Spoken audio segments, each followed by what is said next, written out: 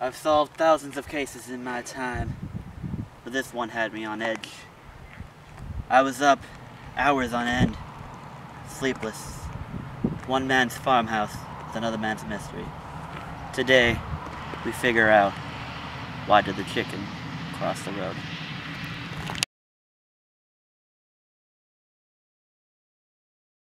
Late one afternoon in my town, a chicken was found dead on the side of the road. Cops came to the area and asked witnesses if they saw anything or if they knew what was going on. Body was taken to the morgue, and it was my job to figure out what happened and why. Now normally their goal was to get to the other side, right? That's what's normal, that's what they do. But the track stopped here. That doesn't make any sense. Why do they stop here? What was his goal? What was his purpose? My initial thought process was to retrace his steps and try to see if I can figure out what was going on before the time of his death.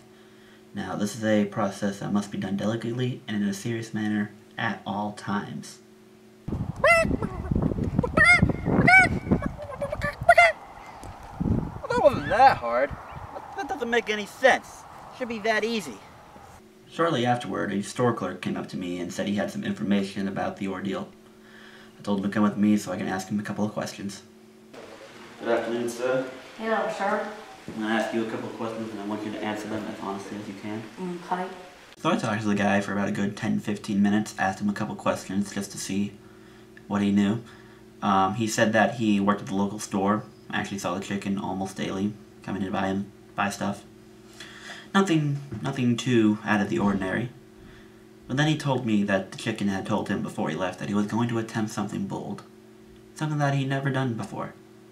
And that's when it hit me. I knew almost immediately then. I thanked him for his time, and I walked over to the store, found out there was a security camera there. I went to go check it out, and here's what I saw.